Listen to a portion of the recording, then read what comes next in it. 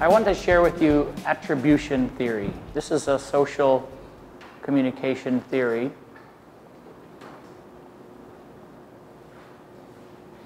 And what it tells us is that when we are in a conflict, in a relationship with someone and there's conflict, part of this communication, not just a specific word or sentence, but our general way of interacting with them, we try to make sense of people's behavior. We try to understand, why did they do that to me, right? If someone does something that you don't like, most people will then try to think, why did they do that to me? Okay, so what is the meaning that we put on that? And that meaning depends on, like we said, several things. My self-perception, my perception of that person, our history of interaction, okay? If I do what I do to one person who's a friend of mine, if I do that to someone else, it can be taken in totally different ways. So if I do something good to someone,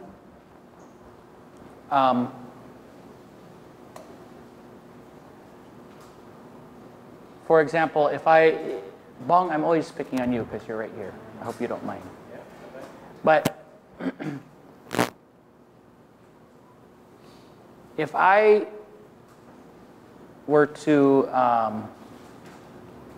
give you a ride home after class, then if someone said, why did you do that? I'd say, well, because I'm a nice person, right? So it's about who I am. Okay, so where your interpretation of that might be, well, you gave me a ride home because it's right along the way, and you're a nice person. Okay. But so that's the cause of right. So you interpret the cause of my action to be external, because it was on the way home. Whereas for myself, I say, I'm a nice person. Oftentimes, if I do something wrong to him, say you asked me for a ride home and I said, I can't do that. And I would say, why? Well, because I'm busy, or I don't have time to do it. So the reason for that is not because I'm a bad person, but because there's some other circumstance that's making me do it. However, his interpretation might be, wow, he's kind of mean. Right? So we assume that the cause of the negative action is actually caused by something internal. So we judge them sort of internally, unless we get other information, unless we have a good relationship to discover that. So we attribute to their actions that are bad some sort of internal, psychological, maybe a character flaw, or they're really just a bad person, whereas we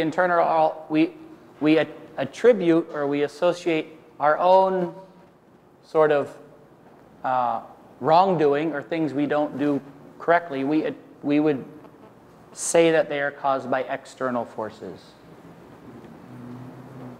So it's a long way of saying we give ourselves the benefit of the doubt, but we tend not to give other people the benefit of the doubt. So that becomes very important when we're involved in conflict, because it's easy to then make a judgment against another person, because we would assume it's just something about the way our brains work. No?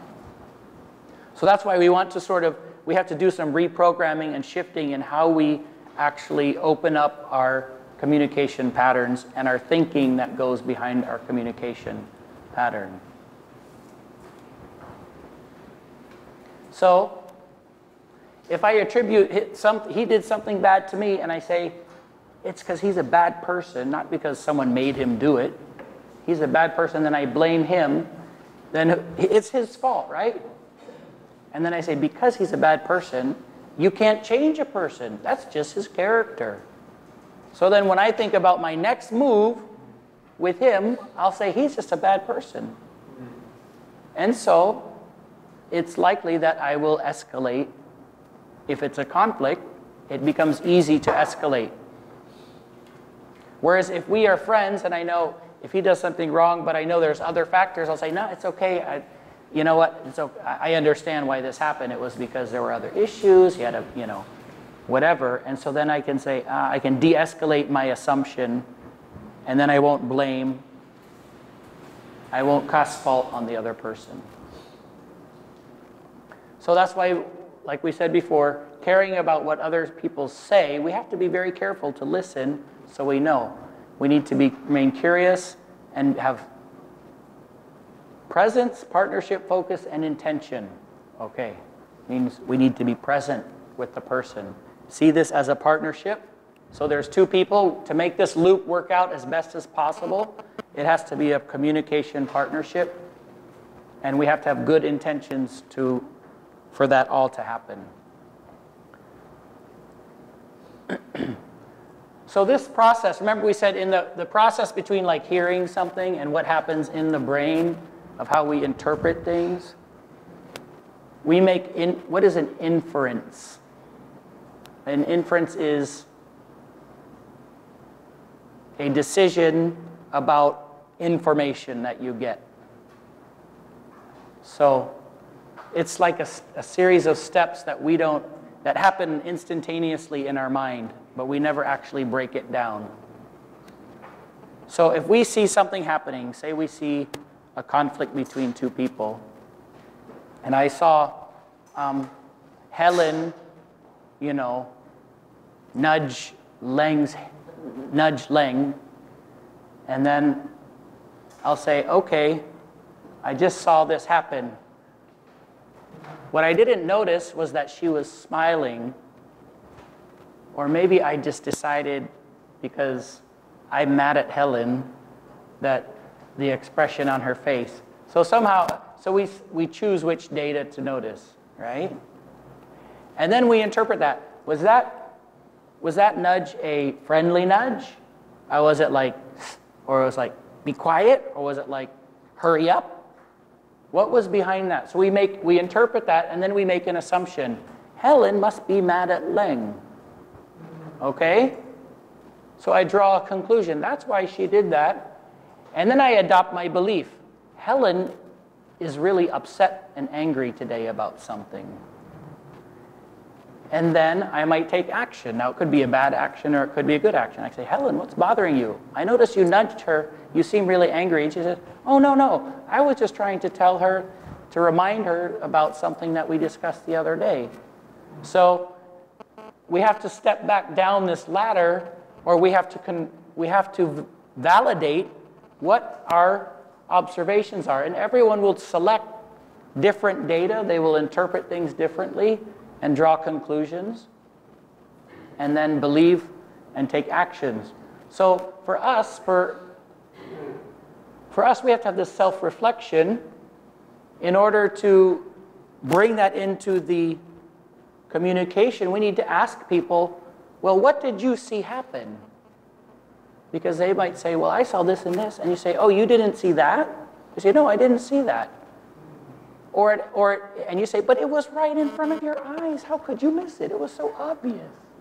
Like, have you ever had that conversation? Like, how did he not see that? Everyone saw that. He looked, that dirty look, like, hey, it was so obvious. And then someone will say, no, I didn't even notice that.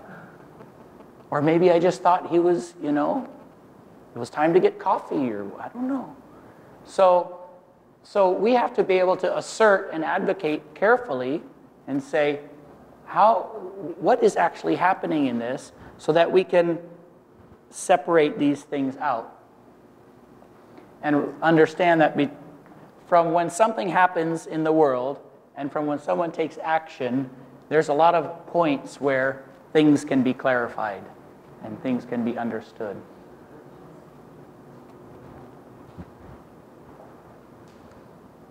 Okay.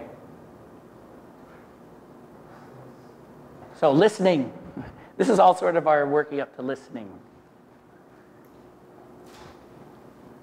Empowerment comes through presence, just being present with someone. Okay? Learning to empower others is not a matter of learning the right answers, but rather being with them together. If we try to solve people's problems, as my wife always tells me, stop trying to solve my problems, just listen to me. You know, I don't need you to tell me what to do. Helen's smiling at me. So guys, I don't know if that's our typical problem of men. So, but it's true in any relationship, in any communication. If we try to jump to the problem solving, there will be resistance. Don't try to solve my problem, I can solve my own problem.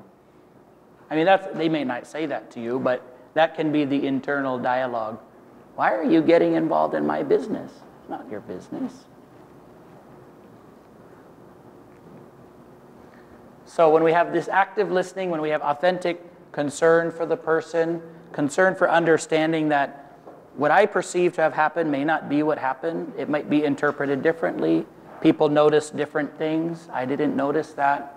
So when we have that active listening, that authentic, then we can have this kind of a deep dialogue. And that's what we want to do. If we're going to get past this, just the surface stuff that we so often, we call that communication, but it's not really active listening. Okay. So one of the things we can do is to help us in our communication is called reframing. Who's done reframing before? Anyone done reframing? So maybe your boss or the supervisor comes in here. You know, the big problem in this team, this work group is you don't have your lack of initiative. You're not taking enough initiative. Wow, suck it.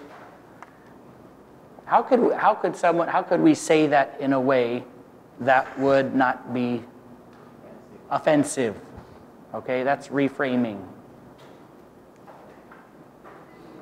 We could say, well, what could we do differently that we haven't thought about today? So we want to flip that into a positive way of getting at this.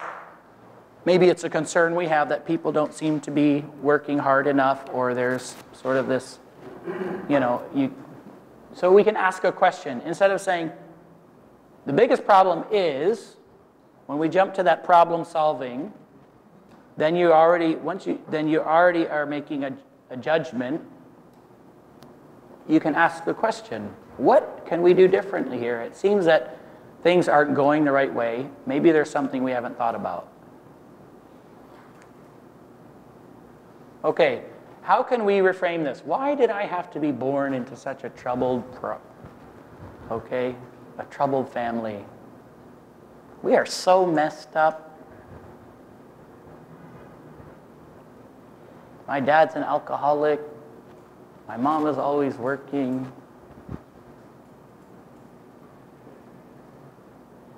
How can we reframe this? How could we ask a question that would shift this perspective?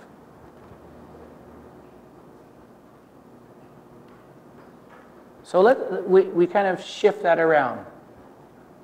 What could we look like when we're at our best? Okay? So instead of focusing, see, these are problem statements, or problem question. This was a question. So how do we shift that from problem to possibility?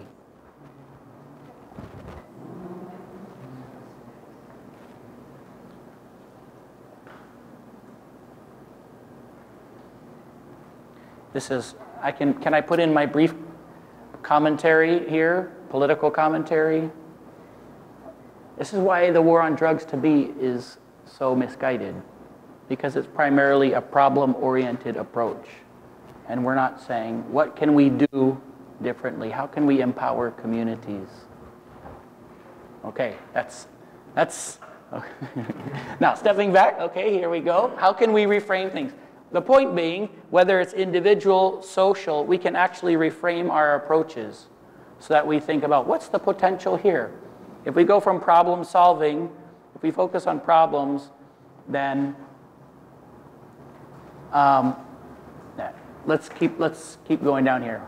Why do our leaders always mess up? We say, what could we and our leaders do so that we can win together? And why do we still have these problems? How could we be creative in planning for a better future?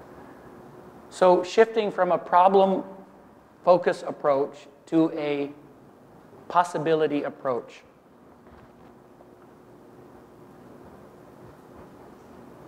If we focus on problems, then ultimately, one, it drains energy. And it ends up, even good, well-intentioned, you miss out on the positive, the social assets or the strengths that exist, whether it's in an individual or a community or an organization. And ultimately, it's disempowering. When we focus on potential and possibility, then we're saying, look, there's creativity here, everyone has a role in it, and it actually means we can share power. The more we share power for what's working well, then the more there is for everyone.